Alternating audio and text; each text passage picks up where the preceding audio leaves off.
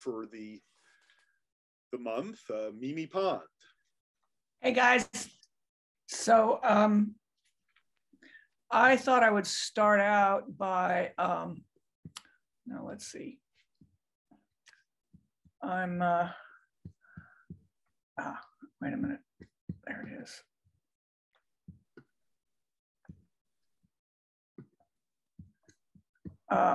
Sharing with you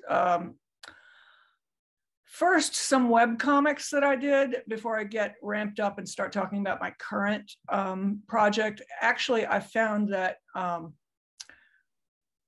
I started doing web comics in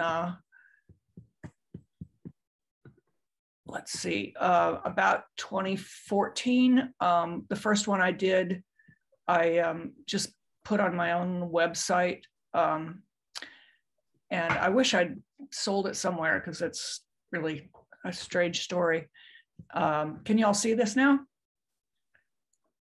Yeah. Yeah, okay. So this was called A Squeak from the Void, and I'm just gonna read it for you. I got an excited phone call from my friend and fellow cartoonist, Vanessa Davis. There's a hamster show in Griffith Park this weekend. We're going. This is a not unexpected occurrence when you lead the cartoonist lifestyle. So it was Vanessa, her cartoonist boyfriend, Trevor Alexopoulos, my 17-year-old comic genius daughter, Lulu, and me. This is gonna be great. Spirits were high. Let's see. I was sure it would look like this. Why wouldn't people throng? We arrived at the posted address. This is it? Then, look. This was it. The show had started at 9 a.m. It was now 11 a.m. She'd been at it for 2 hours already. The hamster lady was full of hamster facts. A dwarf hamster should ideally be completely round like a ball. It couldn't be denied. Syrian hamsters are notoriously antisocial. She looked exactly like a hamster. There was something poignant about someone passionate about a subject few people get really excited about. Good hamsters and bad hamsters can be found in every city. My mind wandered. I began to imagine the hamster lady's apartment. Tonight on Animal Planet, her interactions. Yes. Hi, listen, there have been some complaints. Complaints? About a smell. Maybe her social life? I'm documenting color genetics of Campbell's dwarf hamsters. I just remembered I have to be somewhere. But the longer we all stood there in the chilly wind and tried to appear interested, the more sad and lonely the scene became. Two of the criteria for show hamsters are size and temperament. The hamster lady had about her a deeply melancholy air. In the fun category, mellowest goes to Teddy Bear Syrian number 6. We all sensed it. We snuck out while her back was turned. Where did I put those third place rosettes? We came because we thought a hamster show would be fun. We hadn't come to make fun of hamsters or the people who love them. But now we were in the throes of a profound existential angst. Hamsters are just funny. A woman who looks like a hamster, who raises hamsters, that should be funny, right? A woman whose life is devoted to hamsters, she will haunt our dreams. So that's that one. I mean, this just like begged to be a cartoon. And then, let's see, I did a cartoon for, about the Turner Classic Movies Film Festival, which happens in Hollywood every year. It's been going on for like, I guess, well, it had at that point been going on for like 8 or 9 years. And it was really fun. So I'll read this one and then we can talk about making comics and stuff. Ready for our close-up, the 2017 TCM Classic Film Festival. In Los Angeles, California, tourists flock to Hollywood Boulevard thinking they're going to see Hollywood. The powers that be thought that they could gentrify the long, seedy strip by building a giant mall next to Grauman's the TCL Chinese Theater. They even included an homage to D.W. Griffith's landmark silent film Intolerance. I don't think anyone here gets the reference. The Hollywood and Highland Center also houses the Kodak Dolby Theater, new home to the Academy Awards. Oh my God, Brittany, look, there's a Sephora. I think it's depressing to have the Oscars in a shopping mall. Back out on Hollywood Boulevard, it's still a tawdry carnival of souls. There's no Hollywood here. But across the street, for 4 days out of the year, inside the Hollywood Roosevelt Hotel, it's a different story. 25,000 movie fans gather here at Turner Classic Movie Network's TCM Classic Film Festival to enjoy over 80 movies and dozens of events and appearances by Hollywood luminaries, and yes, actual stars. It's like they vacuumed up all the audiences of every art house theater in the country and emptied the bag out here. Excuse me, but The Third Man is not noir. Oh boy, huh? It lacks moral ambiguity and it's got no femme fatale. These are passionate film buffs. The festival has been running for 8 years. People return year after year from all over and form close friendships. Really, I think all noir movies should just be called stupid men movies. Amen, sister. I definitely get the feeling they don't have anyone back home they can share that stuff with. The feeling here is cozy and inclusive. Young or old, everyone's opinion is valid. Speaking of noir, I think Barbara Stanwyck in Double Indemnity wins for worst movie wig. Dude, no, that'd be Jackie Cooper in Treasure Island. The kickoff event at the festival is a tribute to the much beloved, recently deceased TCM host, Robert Osborne. Another host, Ben Mankiewicz, calls him the Walter Cronkite of the network. Others from the TCM family share more personal stories. He was obsessed with Judge Judy. He had an infectious giggle like a little girl's. Once he didn't speak to Esther Williams for a whole year. He hated beach movies, monster movies, and Elvis movies. Oh, when it was Elvis week, Robert had the flu. The things you learn. Where else but here could you see Martin Scorsese introduce a nitrate print of Hitchcock's The Man Who Knew Too Much from 1934? I love talking about celluloid nitrate. Yes, it's flammable. Yes, it blows up, but it has a luminosity. He's right. With our 60-inch screens at home and our phones and our tablets, we sometimes forget the communion of the theater going experience. It's like church without the damnation. We are those wonderful people out there in the dark. They even have nightly poolside screenings at the Hollywood Roosevelt, like Whatever Happened to Baby Jane. But you are, Blanche, you are in that chair. They don't really let people get in the pool during movies.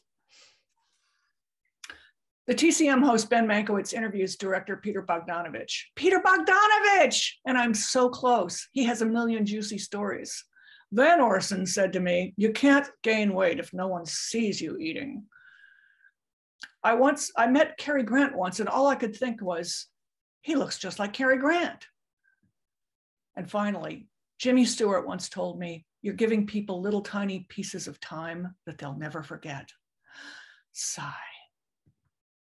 From there, I go to see an obscure Robert Donat film from 1951, The Magic Box. Leonard Maltin introduces it. How about a little trivia quiz here? Who beat out Clark Gable, Jimmy Stewart, Laurence Olivier, and Mickey Rooney for the 1940 Best Actor Oscar? Robert Donat! Usually by the last day of any festival, it's down to the dregs by the late afternoon. Not here. The closing party, which doesn't even begin till 9 p.m., is packed. I'm telling you, it was positively Chandler-esque. You look like Franklin Pangborn. Really? When I ask young Rachel what part of Tennessee she's from, she says, you know the movie Sergeant York with Gary Cooper? I'm from where Sergeant York's from. The lead Oompa Loompa from the 1970s, Willy Wonka and the Chocolate Factory, is schmoozing in the corner. He introduced the film here, shown poolside, and almost jumped in. In a corner of the party is a case displaying Debbie Reynolds' dress from Singing in the Rain. Suddenly I have company. It's two siblings who look like Jane and Michael Banks. They're poring over the costume like forensic cinema scientists. Look, it's the movie still from Singing in the Rain. The shoes in the picture aren't the same as these. They have no T-strap and they've got bows. She's right. When I look up again, those junior cineasts are gone. It's like a dream, or is it a dream sequence? I wind up sitting with 80-year-old Zilla from Baltimore. I ask her what movies mean to her. My husband and I were huge movie fans. So when he died 4 years ago, everyone asked, what goes on the tombstone? Pudapu Day. Do you know what that's from? I'm speechless. The producers, the Swedish secretary. All the non-Jews at the funeral thought Pudapu Day was Hebrew. Zilla, you are hardcore. Then I realized everyone here is hardcore. So anyway, that, you know, it's really fun to, you know, sort of become a journalist and collect all this information and try to figure out what to do with it. And actually from there, what I should do is talk about the following year when I went back to the TCM Film Festival, not to do another cartoon about it, but it happened to be around the same time, oops, that's not right, that there had been an auction for Zsa Zsa Gabor's estate that I went to. And I don't know if you guys have this happen to you, but sometimes as a cartoonist, you walk into situations and it's just like someone has presented you with an enormous gift, a beautiful, beautiful, brightly wrapped, sparkly ribboned gift that's just yours to open and play with as you want. And this was exactly what happened with with this. And I did this for the LA Times, excuse me, back in 2018. Long before there were Kardashians, there was Zsa Zsa Gabor in Darling. Zsa Zsa was a true pioneer of fame for fame's sake. She should have won a Guinness Records title for most famous for no goddamn reason. Even after she went on trial in 1989 for slapping a traffic cop, people cheered for her. She captured the rich and famous zeitgeist: chandeliers, diamonds, multiple husbands, furs, Rolls Royce, gold-plated crap. She was the placeholder for the average person's idea of this. If they couldn't do it, she'd do it for them. And by rich and famous, I mean cartoon rich and famous. She died at age 99 in 2016, having squeezed every last darling out of life, leaving her ninth and final husband, the German Friedrich Prinz von Anhalt, as the sole trustee of her estate. She was so beautiful. He's 26 years younger. More on him later. The auction preview of her estate was at her home in Bel Air. Do you really think I'd miss that? Curious fans mill about. She sure did like pictures of herself, marveling at it all. Oh, her last mascara. I find myself chatting with a woman as we admire the Barbie dream house daybed. That's what I called it. You know, it was sad the way her daughter died. I know. Zsa Zsa's only child, Francesca Hilton, died in 2015 of a stroke at age 67. They had been estranged. Did you know she died in the bathroom at Norm's? No, I didn't. The one on La Cienega. It's a nasty Norm's, but I like it. It's a chain of coffee shops here in LA. This is when I noticed the needlepoint pillows on the bed. Mother, another word for love. And my dog is my baby. Zsa Zsa's husband is nearby swanning for the camera crew. Every time someone comes to the house, Zsa Zsa had to open champagne. Every time. He's really selling it. In 1984, former businessman, it's vague, 26 years her junior, Friedrich Prinz von Anhalt, bought himself a bogus royal title and gate crashed his way into Hollywood. Yeah, it's the only gold-plated piano in the world. Actually, gold-leafed. Come on, man. He mingles with delighted auction previewers. So many suitcases. Yeah, she only put one dress in a suitcase. Really? Which one did you carry? The one with all the jewelry? She didn't want to squash anything. Yeah, haha, yeah, the one with all the jewelry. Later, Frederick recounts how he met Zsa Zsa. Yeah, I crashed a party at Sidney Sheldon's. I was wearing all this military regalia. You got to impress him. And Sidney Sheldon says, oh, so nice to see you again, Your Royal Highness. Oops, where was I? Oh, sorry. They didn't know me from nothing. Not the first time he's told this story. He claims Zsa Zsa, I'm so sorry, far from being repelled, was enchanted by his moxie. She said, well, if he could do that, what else can he do? They stayed married for 30 years. Maybe it was a mutually agreed upon fable, like a 1930s Lubitsch comedy set in 19th century Middle Europa. Yeah, you see, there's the military regalia. Or maybe it was more like a Billy Wilder movie. What about the time in 2007 when you claimed you were robbed, stripped naked, and handcuffed to the steering wheel of your Rolls Royce? When someone puts a gun to your head, what will you do? Oddly, according to media reports, he was able to call the police on his cell phone. No handcuffs were found at the scene, but he was naked. He tells me his plans for the future. Yeah, I'm going to run for governor of California. Also not true. I'm going to be on the ballot. I don't know much about politics, but I talk about Hollywood. People like that. He's been talking in cotton candy circles in a streusel-laden accent. I'm addled by all the malarkey mitschlag. Where will you go after this? After this? To the Wilshire corridor. Crappy 80s couch also for sale. He says it like it's an independent city-state and not just some Beverly Hills adjacent high-rises. I love this country. In America, you can do anything. People here are so gullible. What about you claiming also in 2007 to be the father of the late Anna Nicole Smith's infant daughter? You know, that baby and her father, they should thank me. Because of me, they did the DNA. Now she has a family. A couple of weeks later, Zsa Zsa's auction has grossed $909,209, and I'm still struggling to make sense of it. I'm at the Turner Classic Movies Film Festival when someone tells me, you didn't know? The Prince is having a garage sale of the rest of Zsa Zsa's stuff on Saturday. What? Kaboom! Yes, the Prince was there, taking people's cash as they milled about the house. Yeah, that's $500. Look at all that workmanship. Now looking truly shabby and pillaged. The dregs of the auction were all that was left. A Shih Tzu figurine, an electric wok, a jokey Prince pillow.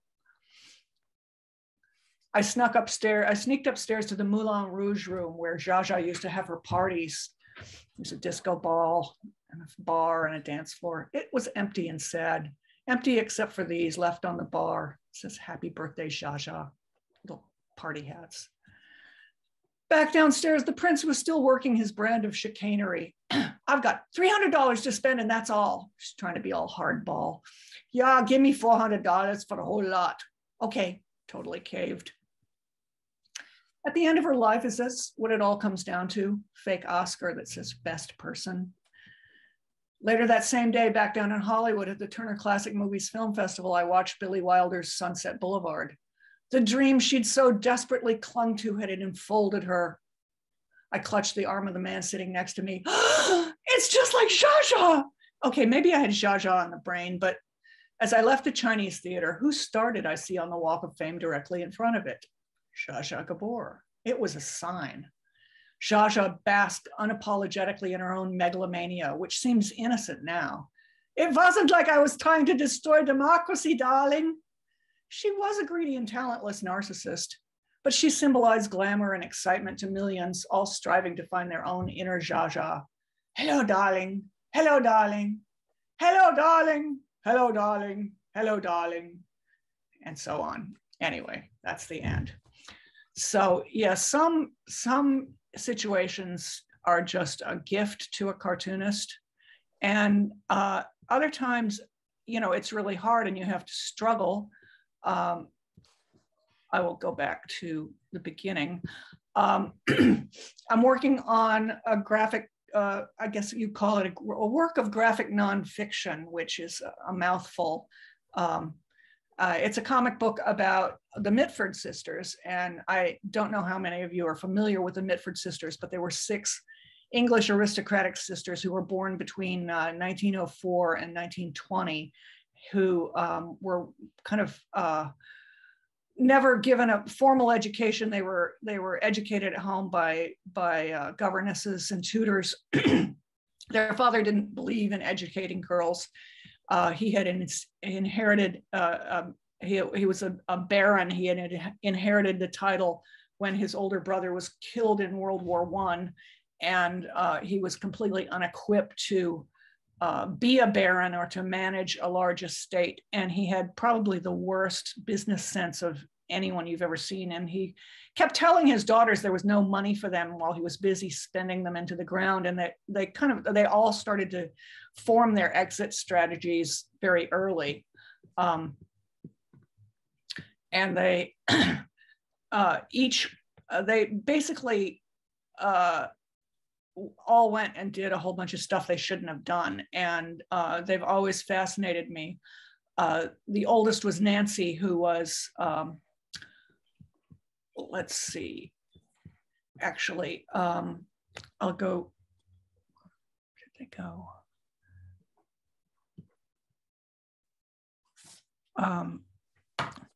Find out. Well, you're doing a particularly interesting blue shade line drawing art on this too. It's very unusual. Oh, thanks. Anyway, the Nancy was the first. She became a comic novelist and became very successful. And then the second sister was Pamela, who was actually the anomaly in that she was the quiet country sister who stayed at home. They had a brother named Tom who wisely stayed out of all the arguments. He unfortunately died in World War II. But then there was Diana, who was desperate to get out of the house and married Brian Guinness, who was the heir to the enormous beer fortune, but she left him for Sir Oswald Mosley, who was the head of the British Union of Fascists, and they became devout fascists and followers of Hitler. And Oswald Mosley basically wanted to bring fascism to Britain. And then there's Unity, who became an even more fanatical fascist and successfully stalked Hitler in Munich and became oddly,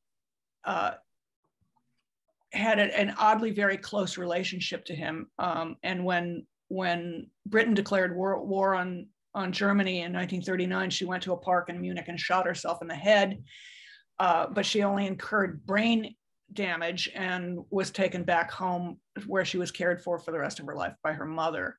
And then there was Jessica, who was the Unity's polar opposite, and declared herself to be a communist, and ran off to the Spanish Civil War with her cousin, who she later eloped with, and went on to become a brilliant muckraking journalist and best-selling author. And then the last sister was Deborah, who married the younger son of a duke. And of course, his older brother died in World War II, so she and he became the Duke and Duchess of Devonshire, and staggeringly wealthy. Oh, Mimi, do you have any of the art from this project? Yes, I do. I would just love to see it. I actually, so here's I just wanted to talk about some of my influences, because when I started working on this project, I just said, I want to do, this has been my hobby for years. I have huge stacks of books I've read about them. And my husband was getting annoyed with me by boring everyone at parties by talking in the way I've just been talking for the last 10 minutes about them. And this is, want to see the art is what we I know. This is like the winnowed down version that I've, this is the elevator pitch. So I was like, I don't know what this is going to look like. I have no idea what this should look like. And I started looking, I formed a Pinterest board, which I heartily recommend for gathering images to inspire yourself. I just started looking at pictures of English illustrations of that period, everyone from Kenneth Graham's Wind in the Willows, which was illustrated by, of course, I'm missing his name. He also illustrated Winnie the Pooh. Shepard, thank you. And also his daughter, Mary Shepard, illustrated Mary Poppins. And I discovered another really delightful English illustrator whose name is Edward Artizone, whose work is really charming. And that kind of started to lead me down the garden path. And this illustration, if you're going to steal, you got to steal from the best. So I did. This was a page I did. I'm kind of interweaving my own story into this Mitford book because it's so personal. So this is just a page about my own childhood. And then I discovered a book jacket that has a collection of essays. One of them is by Nancy Mitford. It's called Noblesse Oblige. And this kind of like just kicked it off. I was like, yeah, like that. Some interesting projects. Yeah. So that inspired this illustration. So this is at the beginning of the book. So here's all the sisters. There's Nancy, Pam, Diana, Unity, Jessica, and Deborah. And then I just find like random images that excited me. So when I was doing a page about how Diana Mitford met Oswald Mosley at a dinner party and they like had this instant attraction to one another, that seemed to work really well. Oh, beautiful. And they used to, Unity was a really strange person, very eccentric, and her sisters described her. She was also an artist, and she was very interested in artists like William Blake. And so I thought, I'd do a page about her in a kind of William Blake manner. And then I discovered this artist, Rex Whistler, who is just the most fabulous, fantastic artist. And unfortunately, he enlisted in World War II. And I mean, he was a brilliant artist. He did murals, he did illustration, he did beautiful paintings. He was spectacularly talented. And he joined a tank unit and went to France and popped his head out of a tank and just gone. Just fabulous waste. And then I saw this and I just like, wow, that's amazing. And also this. So when Jessica, okay. Maybe you were mentioning that you put together a Pinterest collection of resources you find online? Yes. And yeah, so I had, hang on. I saw this, and then I saw this, and without the swastikas. And it led to this. Badly drawn swastikas. Yeah. I have a really hard problem drawing swastikas because I can never remember if they go clockwise or counterclockwise. They go either way depending on if they're male or female, so don't worry about it. or Hindu or Nazi. Well, they're both Hindu. It's just that we've allowed the Nazis to culturally appropriate something that doesn't belong to them. Yes, and they're ruined forever. No, they're not. We're going to take them back. Schmucks should not be allowed to keep stuff. I know. I just don't know if that's really. Anyway, because Jessica Mitford and her husband were such staunch. Well, they were so anti-fascist that they were like, they didn't even think the Communist Party really went far enough, but they were big supporters of Russia. So I found this image and made this. Ooh. So that was fun. And I've had to do a great deal of research, and I've learned more about World War II than I ever thought I would. I've also learned that World War II, like baseball and the Beach Boys and rock and roll, seem to be topics that middle-aged men think that they and only they are experts on. It's very odd. They get really angry if you start to, express an opinion about any of those things. But it's been, I went to art school, so I'm like backing my ass into history at this late date. and really enjoying it. So part of the story, of course, I mean, the story spans from, you know, pre-World War I all the way up to like actually Deborah was the last sister who died in 2014. So it's a, you know, it spans a great deal of time. And I was learning about the Battle of Dunkirk, and it's hard to find very many pictures of Dunkirk because I guess they were just too busy fighting. But some soldier made this drawing of the battle from a ship, which is incredible. And then, of course, they made a movie about Dunkirk in the 1950s called Dunkirk. And so I kind of jerry-rigged both of those images into, well, this is a sketch, just to give you an idea of my process. It's I tend to scribble on the backs of scrap paper and try to get like, you know, an image going. And then here's the only thing I do that's on the computer is I will scan it and play with watercolor on top of it and see if I like it, and then go back and start it and slowly add in more tone until I get to the finish. And this is the finish. Also, vintage movie titles are another big influence in terms of using typography in comic pages. I find movie titles, which are abundant on Pinterest. I have a whole section just on movie inspirations for this. So that was fun. So I thought I had more of the Mitford pages up here, but don't worry, I can find them to share more. I just wanted to share this with you because speaking of sudden inspiration, I guess it was about this time last year that I, in the midst of the quarantine, and we weren't going shopping, and all I was doing was ordering things from Instacart. And I really love to cook, and I like shopping for my own food and cooking, but you know, you like trying to do the best with what you got.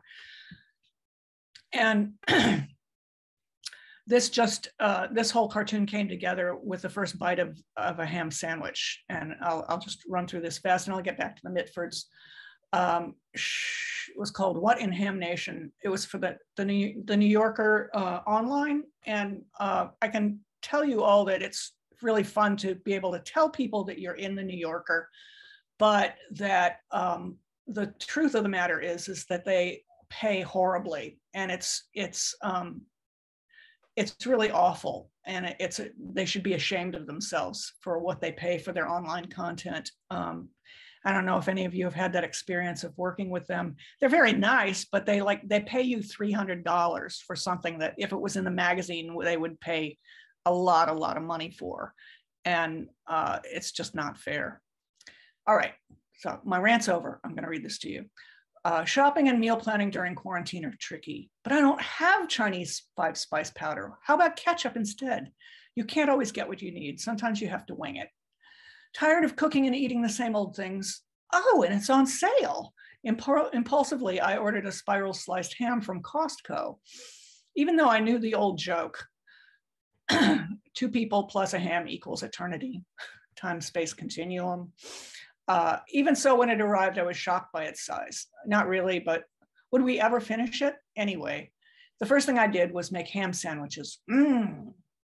I know a lot of ways to cook with ham. Ham and eggs, ham and beans, ham and cheese, omelets, ham and pasta, ham and bean soup, ham biscuit. But it seemed like instead of getting smaller, I can't get it in the fridge anymore. The ham was growing. I won't lie, the ham became very demanding. It wanted to watch TV all the time. But the new Oliver Sacks doc, no. But then it started blaring OAN all day. Oh, Democrats want to eat your babies. We couldn't eat it down. We couldn't argue it down. Yes, he was legally elected. You don't know that. It was a good thing we couldn't have anyone over. Oh, out in the libs. The ham was embarrassing us. We tried giving some of it away to the neighbors. Thanks, but we're not really ham people. Pat, get away from the door. When had being a ham person become a bad thing? I had to be careful to keep it away from the computer. Are you sure you changed all the passwords? I think. We think it was going online after we went to bed. The FBI finally showed up.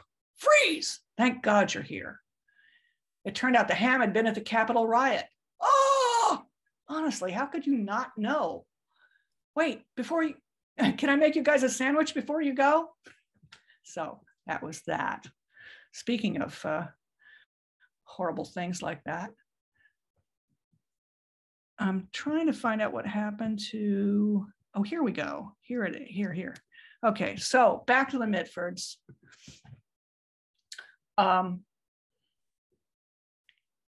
This was a, it's like trying to acquaint my readers with who the Mitfords were.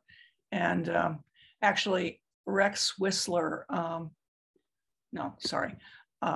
anyway, it starts with Nancy and gives you information about Nancy. And then there's Pamela. And she's got all, I became obsessed with these kind of frames around things which have a name that I can never remember. It starts with a C. And then there's Diana. And this is one of those things. My brain is like, it's kind of like they had a kind of Baroque feeling about them, and I chose to use them because they're being aristocrats. They come from this whole, kind of Baroque sensibility of fancy life that I kind of imagined as a child, and I kind of like did a deep dive. I'm reading this book right now that's like the size of a doorstop that's called the Decline and Fall of the British Aristocracy, and it's just blowing my mind. So anyway, here's Unity, and then there's Jessica. She's got the hammer and sickle and all kinds of other stuff like that. And then there's Deborah, and she became Duchess, so she's got that's. Chatsworth is one of the homes of the Duke and Duchess of Devonshire, and I was fortunate enough to be able to tour it when I went to England to do more research. And I also was fortunate enough to tour it with Jessica Mitford's son, whose name is Ben Truhoft, and she and her second husband wound up in Oakland and Berkeley, and I made a connection with him through another woman who writes about the Mitfords. And because I'd done my graphic novels Over Easy and The Customer Is Always Wrong about Mama's Royal Cafe in Oakland, he knew about that and was immediately warm to the idea of meeting. And he was so kind and generous. And he took my friend and I, we met him at a train station in Coventry where he lives, and we took the train up to the closest train station to Chatsworth, which is in Devonshire, and it's like, I don't know, I've never been to Versailles, but Versailles can just go fuck itself, because this was like jam-packed with zillions of dollars worth of art, and it just like, it's really amazing. And at the same time, you're like, how did all these aristocrats get all this money and keep it for so long? What is wrong with these people? Anyway, here's another Rex Whistler illustration that inspired this page, which was about how Nancy Mitford unfortunately devoted like 5 years of her life to a boyfriend who was gay. And who was never going to not be gay. Here's a 1930s radio, which relates to the story of how Diana Mitford had left her husband scandalously for Oswald Mosley, and was making a lot of trips to Germany to meet with Hitler to try to convince him to sell her a radio license. In Britain, there was only the nationally owned radio stations, the BBC, and she was they were trying to get a radio license so they could broadcast from Germany to Britain. And it was supposedly, you know, not supposed to be propaganda, but you're like, yeah, come on. And then I had a lot of fun talking about Diana's boyfriend, Oswald Mosley, and his relationship with his two sisters-in-law. I won't get into that because it's just too much to go into. But she and Oswald Mosley finally wound up getting married in Joseph Goebbels' living room with Hitler as a witness, which is pretty staggering. The thing about the Mitford sisters is that they knew everyone and they went everywhere, and they were just like Zelig-like in their span across world history. They just astonish me. Again, with movie influences, movie posters can be really fun. So like I said, Unity Mitford was living in Munich and just being like Hitler's full-time imaginary friend. And it was like they were both each other's imaginary friends in this really odd way, very odd. Because they did not really have, people want to say they had a sexual relationship. They didn't have a sexual relationship. That was like, she could talk to him the way no one else would. Everyone else was kissing his ass night and day. And she was just very blunt and brusque and funny. And they shared this sense of humor, believe it or not. So when she was extremely distraught when Britain finally declared war on Germany in September 1939, so she had a gun, she bought a gun, and she took it to a park in Munich, and she shot herself in the head. She's an interesting cartoonist. And then she was brain damaged, and that led me to think of her staggering around back at home with her mother in the village of Swinbrook. And so that led to this. And what's next? Oh yeah. I saw this, and this is Carol Lombard. And I don't know what the movie was, but Carol Lombard strongly resembles Diana Mitford, who is like insanely beautiful. And that inspired me to do this. So there's just a whole lot happening with the Mitfords. Do you want to hear more about the Mitfords or about my other web comics? I won't be hurt either way. Oh, the more the merrier. So this is fascinating, but obviously it's cool to hear what else you're working on. Okay. Well, I don't know how many of you saw the cartoon that I got the whatchamacallit award for. What's the oh my God. Comic-Con award that they hand out. Help me. Eisner. Inkpot Eisner. I got an Inkpot and I got an Eisner. But the Eisner was for a web comic that was initially published online, but then was picked up by an anthology of women's comics about menopause. And so it was published in a book. So it was nominated, and then my story won. So this is it. Today only, Women's Carnival. Wow, a carnival just for us? Funny, I haven't heard anyone talking about this. I don't know, Mom. Don't be so paranoid. Let's do it. Here we go. Tunnel of Love. This is so corny. This is fun. It's funny. The water's red. Are we sinking? We've stopped. No more red water. I guess we have to walk out to some ride. Oh, it's so bright out here. Mom, you look different. I do? How? Hey, look, it's a fun house. These funhouse mirrors are hilarious. How come you don't look different? I'm not even in this one. Woo, I'm invisible.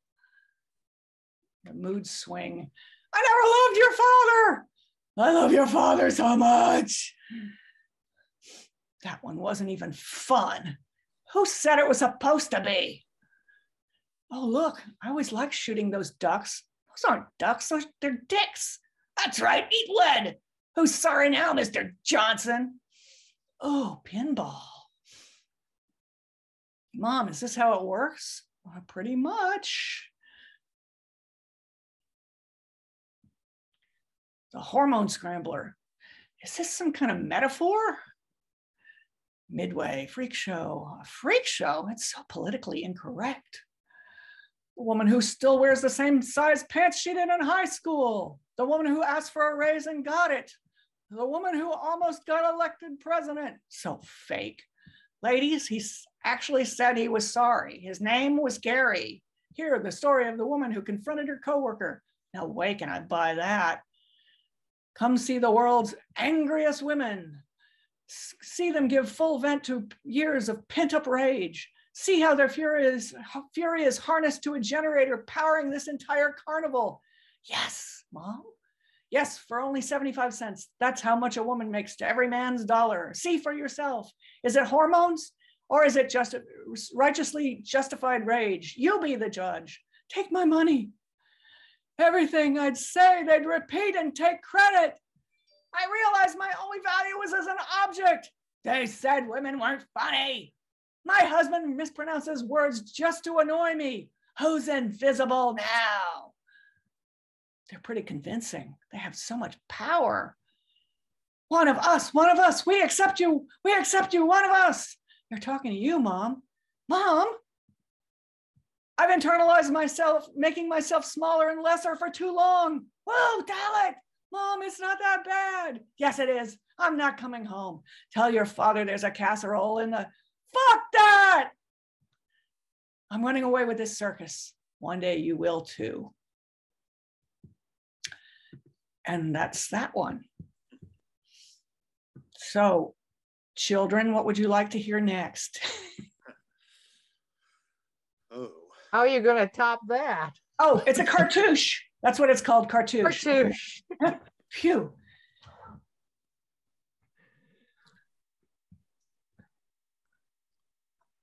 I could,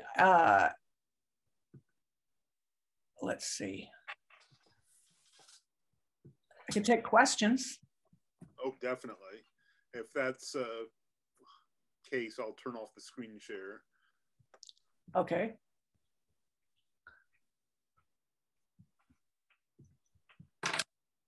Oops. Okay, good. Hey. That was really great. Oh, thanks.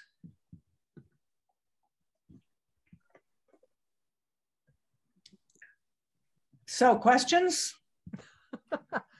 Okay. Cool. Who's first? I think everybody's a little Sorry, flabbergasted. Sorry for missing you there. That was great. Thank you, Mimi. I loved especially your first two reportage stories where you're kind of, or there were three actually, where you're going to these places where people have these really intense specialized interests, and I love that theme running through those, and then and I loved your voice acting also. It was great. But so historical research and graphic novels is something I do. Yeah. And I kind of need to know, like, how do you, when you get into research, how do you figure out where to stop and how to rein it in? Oh man, that's a really good question. It's hard, especially there's 6 of them, 6 sisters and 6 like really insanely dramatic, well, 5 insanely dramatic stories. Pam's was not quite as dramatic, although she did marry a rocket scientist / steeplechase jockey who, although he had fascist sympathies, joined the Royal Canadian. I mean, he joined the Royal Air Force and was in the war. He also was openly bisexual. So you know, even with the mildest Mitford, there's some kind of kink going on. Oh, she later shacked up with an Italian equestrian woman. and her sisters were never quite sure what the relationship was. And Jessica said, I think she's a you-know-what being. Anyway, so reining it in. I mean, I've learned the story about them backwards and forwards from reading so many books by them and about them. So you kind of have to like winnow it down to like what's most important. There's a lot more details and a lot more stories, but you just kind of have to try to focus on the most critical parts of it. And the things, they're not only the most critical and the most important, but also the most fun. And it's, I mean, I'll just show you what I work on scrap paper, and I just start like writing down, making a list. I know you can't read this, but like I make a list of the things that are going on. And then I think about, I spend a lot of time just thinking about what's going on at that, you know, like 1939, 1940, for example, and go, okay, here's what needs to happen, and you know, kind of put it in order. And then at that point, you're like, well, okay, what does it look like? And that's when I start just looking around on Pinterest at different things. And it could be like, it could be very specific, or it just could be like random.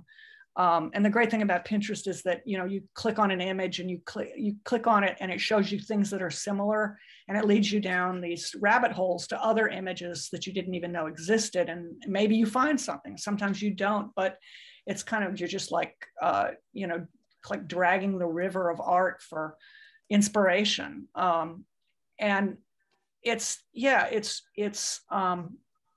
some things immediately suggest images, some things don't, but and then some things are like you just want to show the pure emotion of it. There was Jessica and her first husband had a baby that died at 4 months in a measles outbreak in London, and I just had a single image of a crib in an empty room with the window open and the crib is empty, and it's, you know, it's all you need to express that kind of feeling of loss. And then, so sometimes you're just like thinking about what's the best way to show the emotion of the scene. And other times it's just like, it's very literal, and it's like, you know, a real like basic frame by frame comic strip kind of thing. It just depends on you know, the weight of the emotion and the amount of information you need to get across. There was a panel about, I mean, I could actually do this easier by sharing my Mitford pages. Should I do that? Sure. And talk about them? Okay, let's see if I can find, oh, there we go. Oh, no, that's not the one. New share. Okay, share. All right. This is still showing me my old file, and I don't know how to get to. Wait. Oh, wait, Command Shift. Bill, you want to give her a hand there with the Zoom? The problem is navigating on her own computer file, I think. Okay, wait, let me try it again.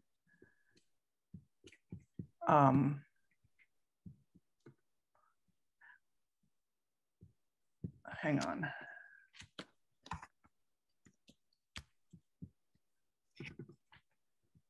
Okay.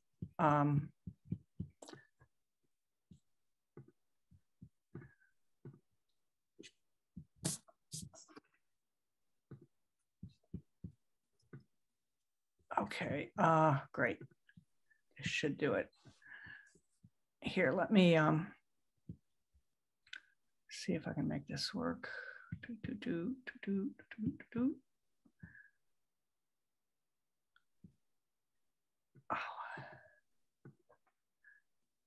Okay, can you see that? Yes. Yeah. All right, so yeah, this is the pay, and then you know, there's this like crushing grief, and I think like, you know, what does that look like? It kind of, for me, it kind of looks like that. And then, you know, you pull back. They after the baby's funeral, they left London and they went to Corsica. And I thought, well, what's the best way to show that? And like, you know, from a distance, they're just tiny people on a beach, because they're, you know, their grief is powerful. And then, okay, here's an example like where you have, I mean, I'm talking about trying to condense a huge amount of information. I was trying to figure out how to tell about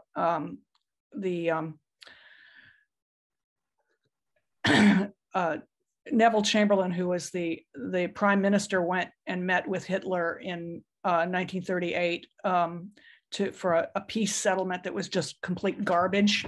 And it's a, you know, there's a whole lot of more facts about it, but I was just like, how can I get all this, you know, I don't like to use a lot of words per page, and there's no way to get around it with this. And I just thought, like, let's just make it graphically interesting. So this was my solution for that. And I don't know, does anyone have any more questions about that kind of thing? I'm trying to think. So, you know, another great thing to use is map pages, because they're especially Jessica was doing a lot of traveling, and her cousin Esmond Romilly had at 16 run away from home and decided he was going to go fight in the Spanish Civil War. And he made his way across the channel and rode a bicycle across France and begged a ride on a ship to Spain, and joined up with the forces, the anti-fascist forces there, and was one of the few people to survive it. It was really horrible and bloody. So, but you know, I love drawing maps. I don't know about you, but like as a kid, when we had to draw maps for social studies or geography, I'm like, you know, I grab my colored pencils and I'm like, yes. So illustrated maps are a favorite thing of mine. Also, end papers I'm a freak for end papers. Mimi, I've got a question.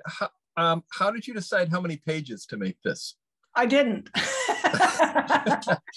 My Drawn and Quarterly, my publisher said I had to stop at 300 pages. And recently I talked to them again, and they said I could go over, but the book would cost more. So I'm trying to keep it reined in. I'm at 205 pages right now. This was a fun page to do because Unity Mitford had written a letter to Der Stürmer, which was this like virulently anti-Semitic paper in Germany, just horrible. And she wrote a letter that just said, you know, she just wanted everyone to know she was a Jew hater. And of course, so, you know, the word got back in the press because the Mitfords were, although they had no money, they were still part of the aristocracy, and the newspapers were obsessed with, like, the aristocrats were the celebrities of their day then, and were, you know, closely covered. So their mother said at one point, you know, when it says Pierre's daughter in the headlines, I know it's going to be about one of you. And you know, their parents were completely horrified by the fact that, you know, she was getting spread all over the news. Not that they weren't anti-Semitic themselves, it just wasn't, you know, polite to talk about it.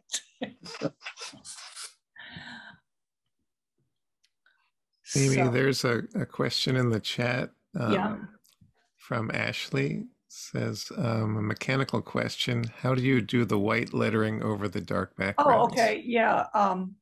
Well, my son, who's also a very brilliant artist, introduced me to these great markers.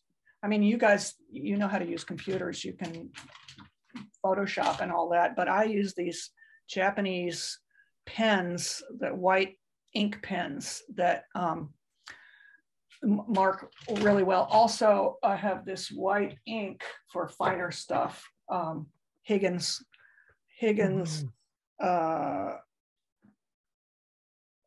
super white with a crow quill pen. Well, a lot of us are traditional as well as digital.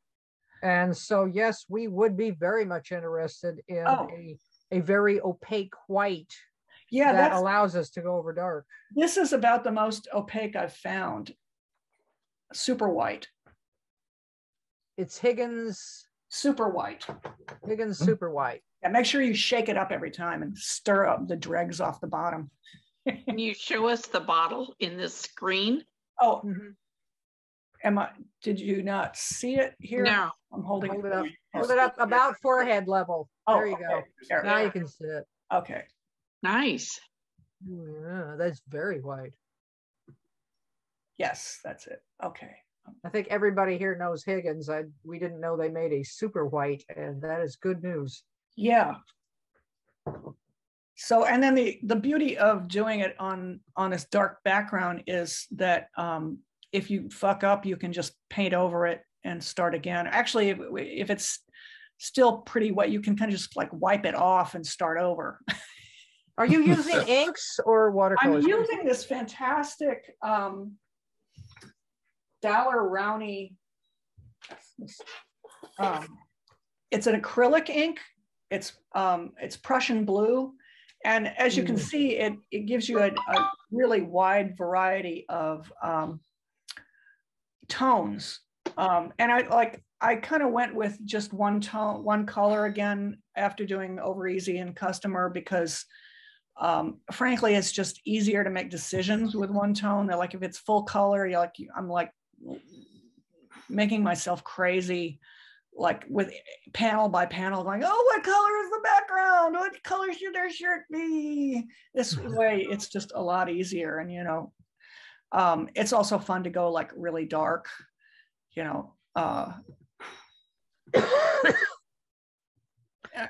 Bill, make sure you get the names of those inks, so when you put them in pen stuff, so everybody can see the names and brands of those inks, because that's important.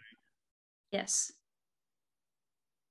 Do you use any special pens? I heard you say something about pens. Well, I use crow quills, and I ordered a bunch of different pen points from places like Jet Pens, different Japanese nibs, and just, I don't know what they are. I just sort of play with them all.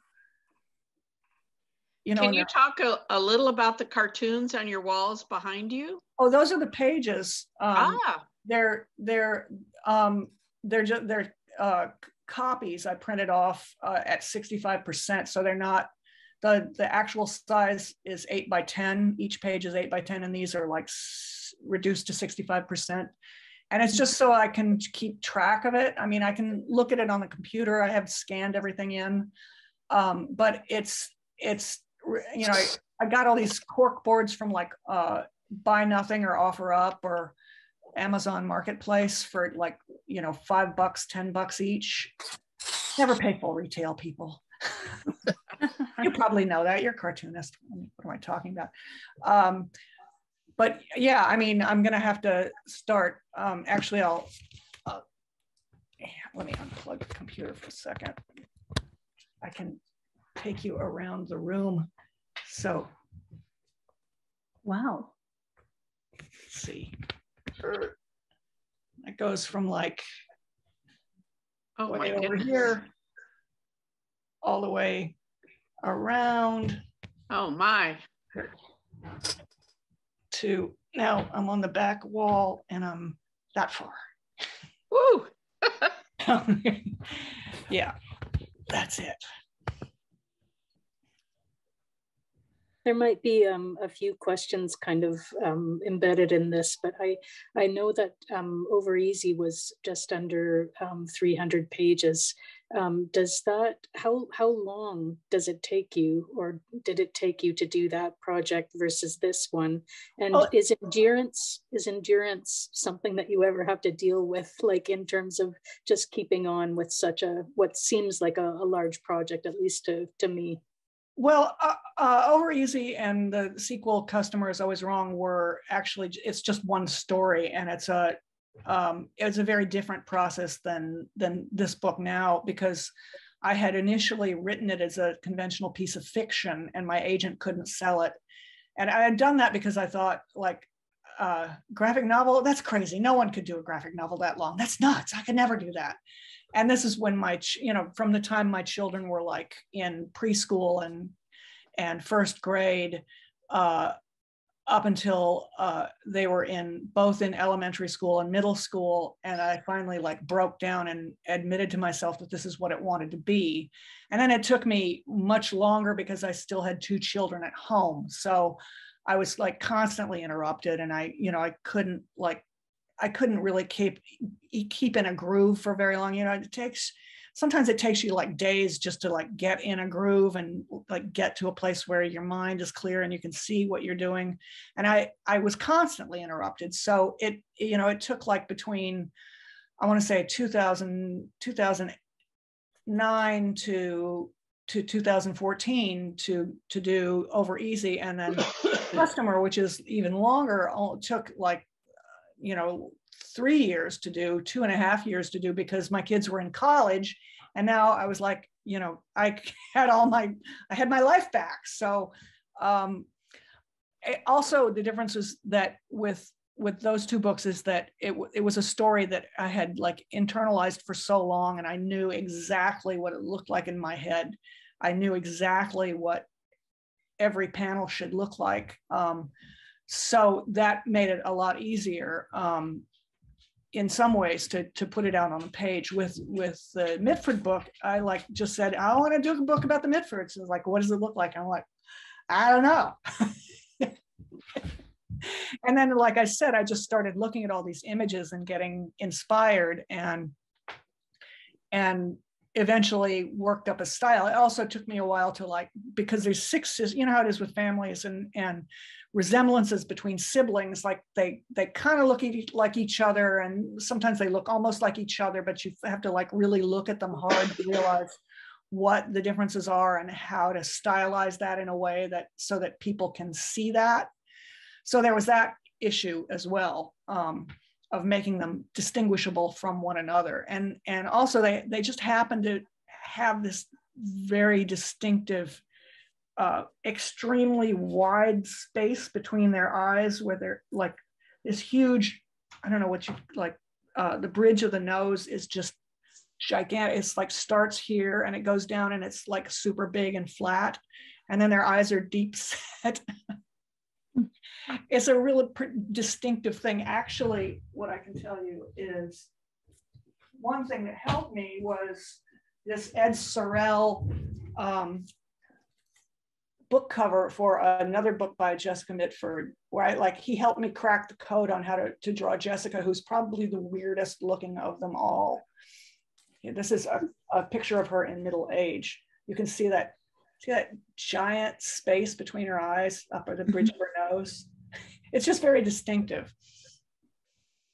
So sometimes actually it does help, because caricature is something I've really just come to in later in life. I always said, oh, I don't do that. I can't do that. That's not my strong suit. But then you're like, after a while, you're like, come on, you gotta give it a try.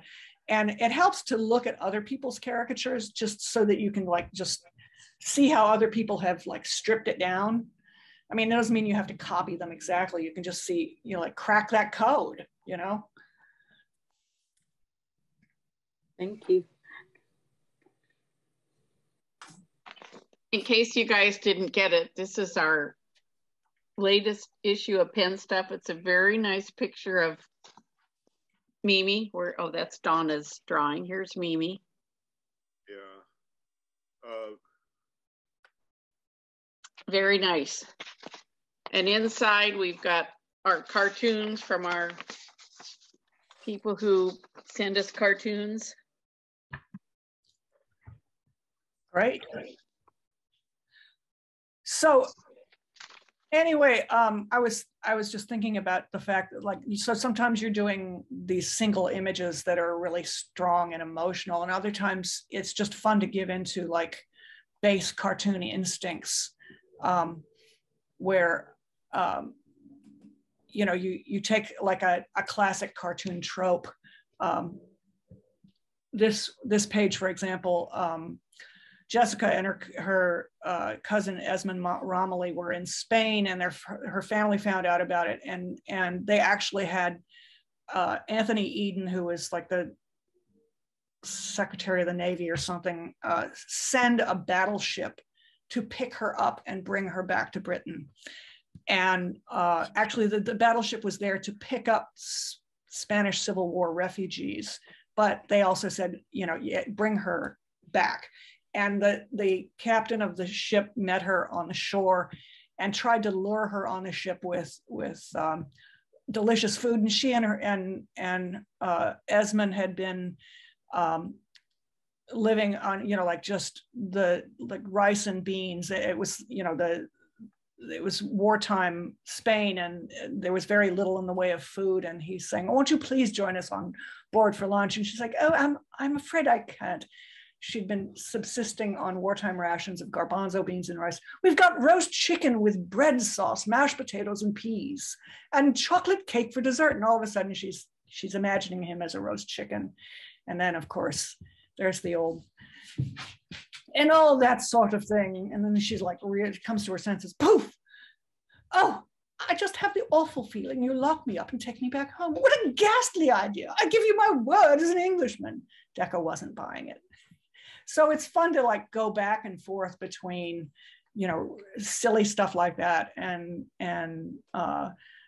other, you know, images that are just all about emotional power. Mimi, how did you get so good at lettering?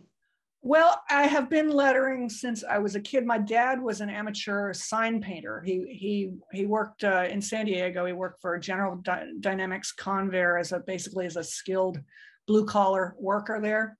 But he took a sign painting class at San Diego City College, and I was like, I don't know, 10 or 11 or something. And he had all these like sign painting books and lettering books, and I got interested in it. So I started like really early with that. And I created this font for this book specifically because I just thought a sans serif regular lettering font was not really cutting it as far as the style. So this seemed to work better. So I find it actually very relaxing. It's like the least of everything I do. It's like when I'm lettering, all I have to do is think about writing, making letters, letter by letter, you know, and I listen to Baroque music on YouTube. And it's very soothing. Everything else is hard. That's easy. Do you do them in pencil I have to point first? out. Oh yeah, pencil. Oh yeah, I pencil it first. I'm not that good. I'm no Chris Ware. I was going to point out your use of perfidious Albion, which is of course the great Nazi insult against the English, which is particularly funny in this. I think it predates the Nazis though. Really? Yeah. It's like, well, they picked it up. They used it on them. It fits in beautifully.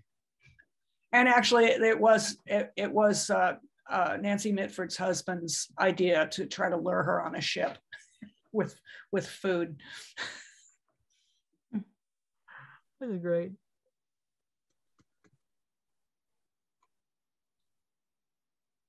And then there, you know, you can like, this is after Unity shot herself, the story of what happened, and that was really fun to do. and like I said, if you make a mistake, you can just kind of wipe it off, and because the ink's acrylic, so you're like working on this kind of plasticky surface at this point with the ink on the paper, and you can just wipe it away. And if it's really messed up, you can just put more ink down and start again. So there's that. Silhouette's always fun. Mimi, do you use a special type of paper? It's just Arch's 90-pound watercolor paper.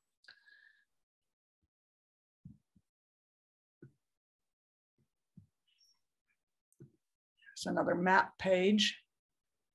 Scotland, of course, had to be plaid, because it has to be, So yeah, the Mitfords they had. I'm still trying to figure out. I've got feelers out to try to figure out why they had enough money to even have this many homes, even as he was spending them into the ground.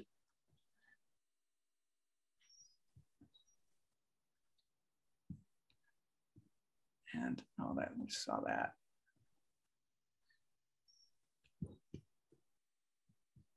Any other questions? I have you've probably been asked this a million times, but how did you come to write the first episode of The Simpsons?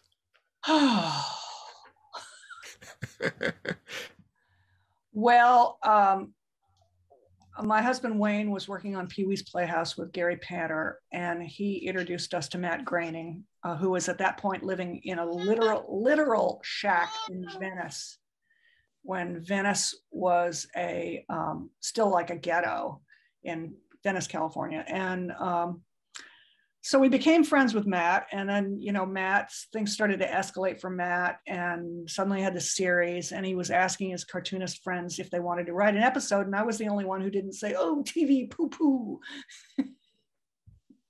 I said, "Yeah, hell yeah, I'll do it." And I did it, and I went to a rewrite meeting on the Fox lot, and Sam Simon was the showrunner, and Mike Reese and Al Jean were two guys who I had known from the National Lampoon when I worked there, who were the only other two writers, and Matt at that point when the show was just getting started. And basically, I didn't learn until years later. So I wrote the episode, and it wound up being the first episode because they were behind in their schedule, and it was Christmas time, and it was a Christmas episode, so they decided to run that one. And then I was not asked to be on staff, and no one ever, Matt never said anything, called me or said I'm sorry, or like it's not happening.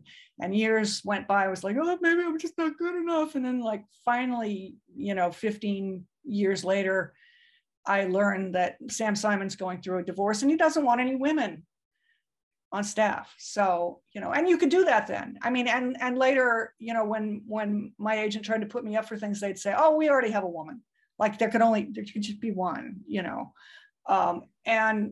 so I got thrown off the moving gravy train. And, I'm sure they hired plenty of people after that who were as talented or less talented than I was. It was a fuck job, and Matt has never apologized. And my life would have been really different. I can't say it would have been better. It would have been different, and I would have been a lot richer. So, but then I got to achieve my goal of writing these two books about a restaurant that I worked at. It was very, very close to my heart. And I don't know if I would have been able to do that if I'd continued working in television. Oh, thank you. I had no idea that you were screwed like that. Yes. And I'm the turd in the punch bowl because no one wants to hear anything bad about The Simpsons, and people are like, oh, but I'm like, yeah, that's me. I'm the one to ruin The Simpsons for you. I'm the joy kill. Well, they should invite you back, I think. Yeah, well, good luck. That could be your next book. Nah, I don't even like this. I like King of the Hill better, actually. I like the tone. I love King of the Hill. I've always loved King of the Hill. I think it just has a lot more nuance in terms of the characters.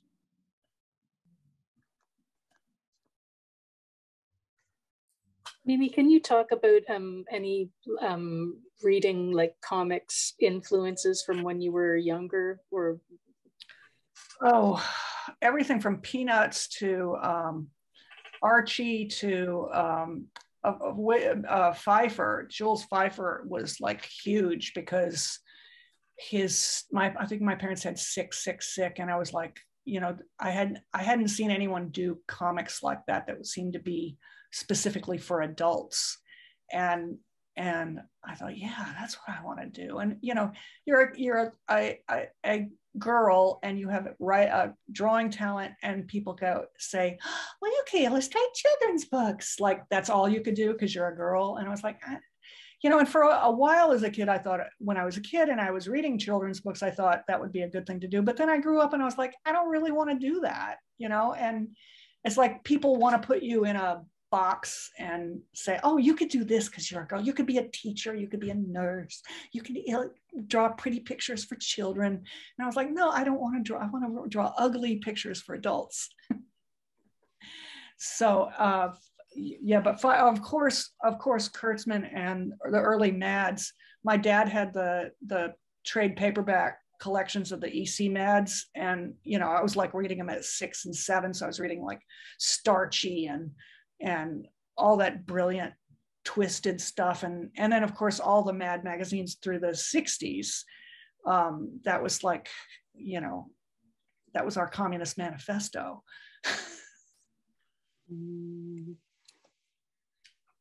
And then, you know, Crumb, all the underground stuff like Crumb was a big influence.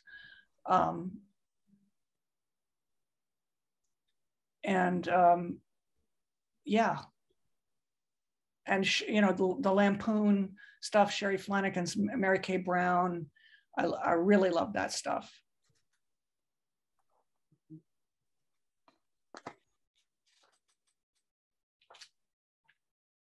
Really nice. Do you have any projects past this one in mind, or is this enough for now? Because it looks like massive. Oh, this is enough for now. I don't know what's next, honestly. It sounds like your muse definitely is in charge. Yeah. Yeah, and I'm you know, I'm just thrilled because I'm 65 years old and I feel like my work's just now getting better. I'm like on a daily basis getting better, which is something that you don't really hear people talk about that much at this age. But I feel like my work's getting stronger and my graphic design sense is getting better. Everything is improving. And I can't help but say that I have the pandemic to thank for that, because, you know, there's nothing like being forced to sit down and work. There's nothing else to do, you know? I mean, pretty much if all you're doing is sitting at your desk with a pencil in your hand, you're more likely to get work done with that scenario than if you're out dicking around, you know? It's just the way it goes. Like, you're like, eventually it's, you know, it's like the monkeys with typewriters. Eventually something's gonna happen. Well, this has been, Zoom has been terribly, you know, the various kind of media like this have been very helpful for us as artists, because we can sit here in Seattle and areas or all over the world and listen to somebody from Los Angeles or France or anything. And from the safety of our own homes, and just enjoy their wonderful presentations, like the inimitable presentation you put on tonight. Well, thank you. Yes, I agree. This is a great presentation. I'm sorry, my camera isn't working, but I wanted to know if you ever do lectures. Yeah, you know, in regular in the regular world, if that ever comes back, yes. So, you know, because I don't know what the current state of the whole supply chain blah blah is at this point. A few months ago, Drawn and Quarterly told me that it would take 18 months from the time I turned in my book to having a finished book in my hands. So I'm hopeful that you know, in 2023 or 2024, the world will be back to some kind of normal, and I can go on do a book tour. Yay.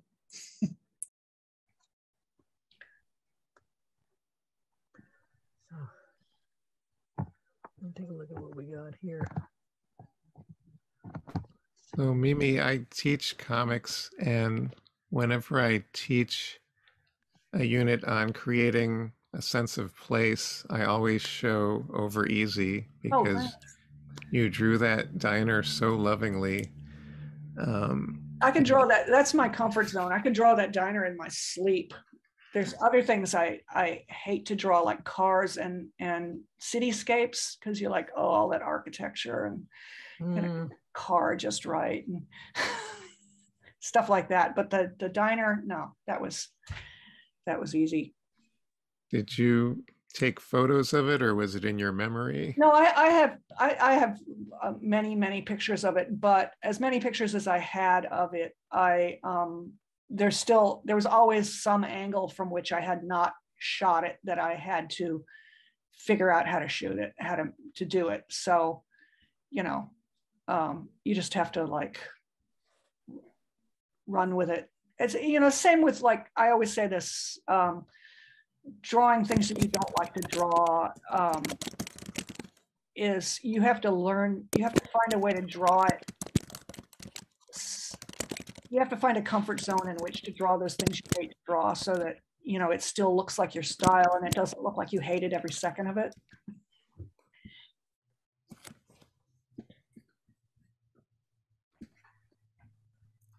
I have a problem with sometimes getting too mechanical and it looks like an architectural drawing. Yeah, yeah. And sometimes I just put away the rulers. Yeah, you have to do that sometimes. Yeah, I found the same thing. And just make a shaky line. And I spent some time learning to draw cars recently, and that was fun. Yeah, I still have trouble with cars. They're hard. Yeah. Between that and horses, but at least you can trace cars. Yeah, I mean, I had to figure out how to draw it. First of all, I had to like find a convincingly a destroyer that from that era, and then like I was like, oh fuck me, destroyer, Jesus, guns. Oh, also I did this. It's wonderful. Oh, well, thanks. I was saying that I learned everything I know about drawing bombers from 4th grade boys.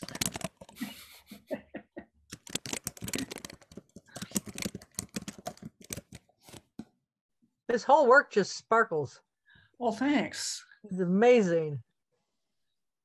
Thanks. And, you know, and other times you're like how much detail do you want to put into this thing? Like sometimes you like get really ornate, and other times it's just like, you know, boom, 3 panels, 3 heads, and then in the last one, like Diana and Oswald eventually, after Britain declared war on Germany, the British intelligence had been following them for a long time, and they put them both into prison under a wartime act where they just could throw you into prison without a trial, just because they thought you might be a danger to the country. And she was in prison and for like 5 months with 2 very small children at home, and they questioned her to see, like, they're like looking for any excuse to let her out, but she was just doubling down like nobody's business. And so they kept her in prison for 3 years. Oh my God. Where she deserved to be. Maybe she was happy. She wasn't.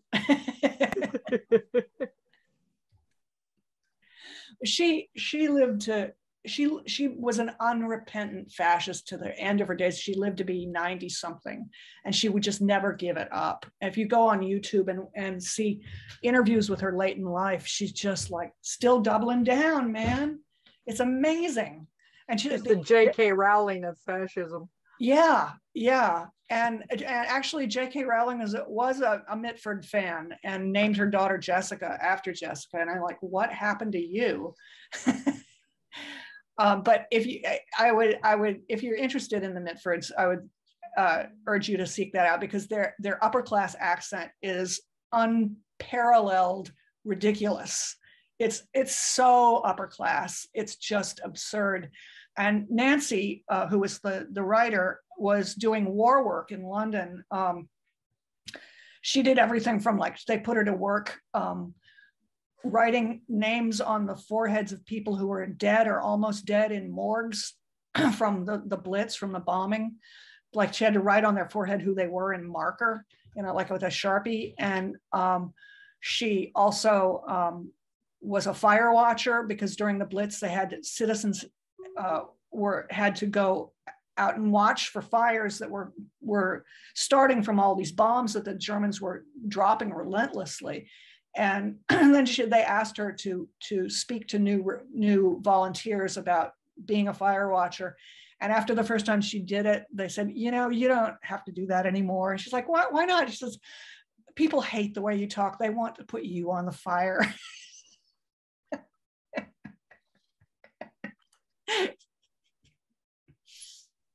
So it's there's just so much there. They were just so funny, all of them. Even Diana. They had a brilliant senses of humor. Oh my God. Were you inspired by the Trump years to go into this subject matter? Yeah, it's very similar, actually. Yeah.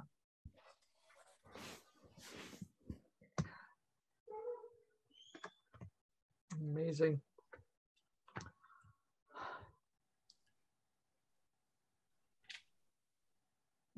Anybody else got any more questions? This was an amazing presentation, Mimi. Oh, I have been watching what you've been doing, and I thought, I have got to get her as a speaker for Cartoonists Northwest. And I am really happy that this all came together and that everyone was able to enjoy your incredible presentation. Well, thanks. It's always so much easier to talk to other cartoonists.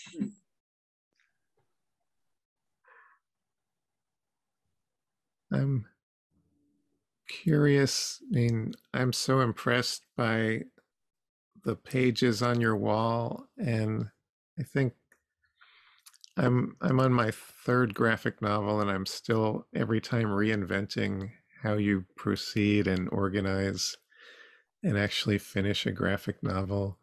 Do you have some organizational tips for those of us here who are thinking of a big project or in a big project? Well, I mean, these cork boards have been very helpful to me. This is my son's old room, and I only just moved into it in like fall of 2019. Before that, I'd been working in this. It was literally like a Harry Potter space under the stairs in the basement, where it was like just tiny, and so I had no way of doing anything like this. So this was moving in here was a big step up for me. I mean, the room had been empty for years. He's almost 30 years old, but for some reason I just didn't think of reclaiming it until then. I mean, I've scanned everything, so everything's in a file so that I can like look at it on my computer and see the way it paces there too. it's also, that's helpful because sometimes something from a previous page will suggest what should come next, what like the obvious choice of what should come next. It starts to talk to you in that way, and tell you what to do sometimes. In fact, this page here where it talks about, what is it?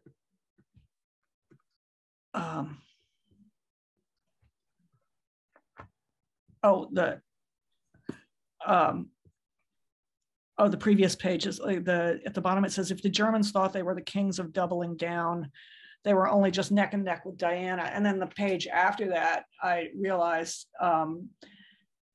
what I had to say was, to be fair, that is doubling down was a distinctive family trait with the Mitfords.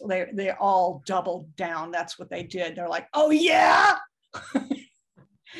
So yeah, so the next page is where Jessica is now she's in the United States, and it's a flashback back to December of 1939, when she just learns that Unity has suffered a gunshot wound, and she doesn't know anything more than that, but the newspapers are coming after her and asking her for interviews.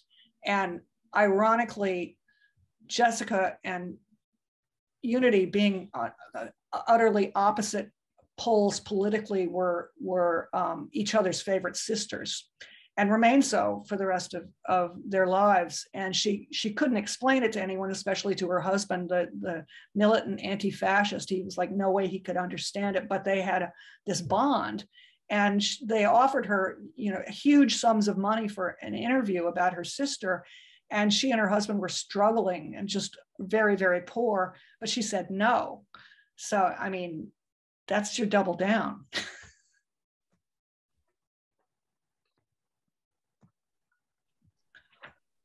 So yeah, I mean,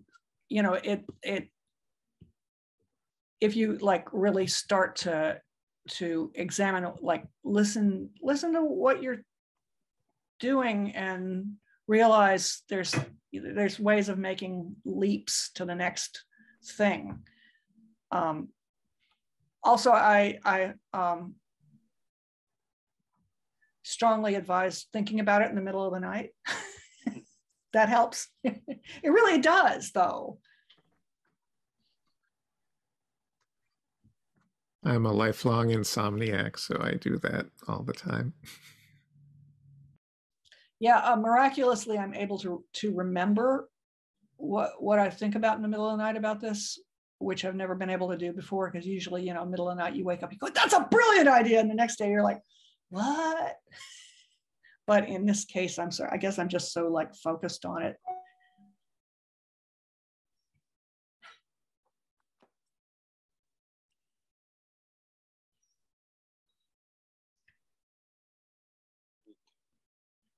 Another similar question. Do you kind of outline and thumbnail the whole thing? Not with this one. I did with the other two books, but this is just like, I've never ever worked this way before. And I always thumbnail, like with the web comics and the previous comics I've always done thumbnails, like especially like when working for publications where an editor wants to see it. Remember when there were your editors? Does anyone remember editors? There used to be editors. And editors actually are a wonderful thing. And I've worked with some really wonderful editors who have given me a tremendous education in stripping things down. That's another point, actually, is that, and I see this as a big problem with a lot of people doing comics on computers and working with computerized fonts, is there's way too many words.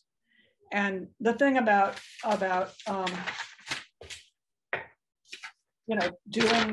doing a drawing, this is extremely scribbly, but if you draw it on a thumbnail or a sketch, you start to realize as you're writing it, this is too many words. I'm trying to jam too much stuff into this. I've got to like go back, write it more simply. Just simplify, strip it down to the essence. Like you don't need that many words. You can like just rewrite it on a piece of scrap paper over and over until it gets shorter.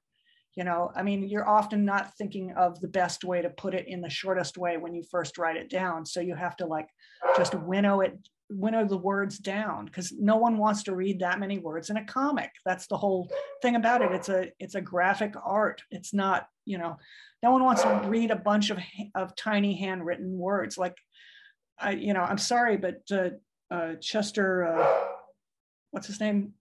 Gould? No, not Chester. The guy that Chester Brown. Chester Brown. Too many words. Too many tiny handwritten words. Just no. I forget what else I was talking about, but it's a great exercise in restraining yourself. My dog is barking. Oh boy, can you hang on, or are we done? Unless anybody has any more questions, probably a breaking point. Anybody?